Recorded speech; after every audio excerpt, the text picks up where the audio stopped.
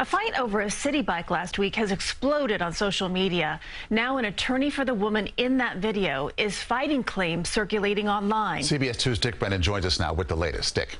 Well, Maurice and Christine, two people both claim they paid for a Citi Bike. One of them, a hospital worker, was coming off her shift and is 6 months pregnant. Her attorney says she's been unfairly branded, as he puts it, as a Karen.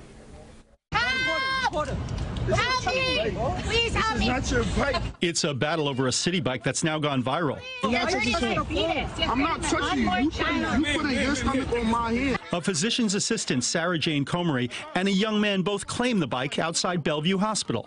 Why don't we reset the bike? I'm not resetting the bike. It's his. It's his. The video got national attention when it was posted by civil rights attorney Ben Crump, who wrote, "This is unacceptable. A white woman was caught on camera attempting to steal a Citi Bike from a young black man in New York City. She grossly tried to weaponize her tears to paint this man as a threat. This is exactly the type of behavior that has endangered so many black men in the past." The whole narrative that, like, she stole the bike is patently wrong.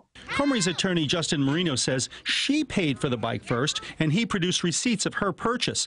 And he claims in her condition, she would never try to fight over a bike. Do you think any pregnant woman in their right mind would jump on another young man's bike and, like, just scoot away while they're 6 months pregnant?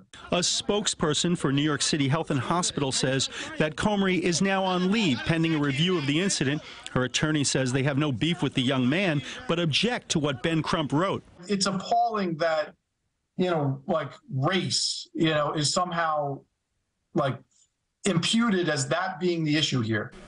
As for the young man on tape, he has not been identified. The NYPD says nobody reported the incident to them. Christy.